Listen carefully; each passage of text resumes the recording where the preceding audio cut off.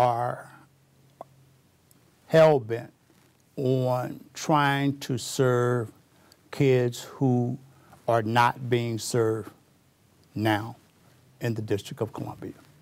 And believe it or not, you still have a huge percentage of kids who are in poor schools, in poor environments. And there was an article just recently in the local newspaper that I think says a lot.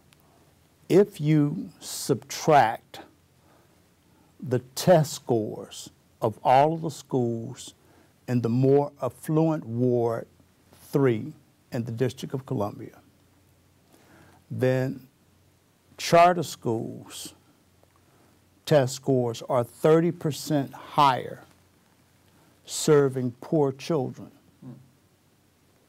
So something is there. It's easy to disqualify 2 or 3 percentage points.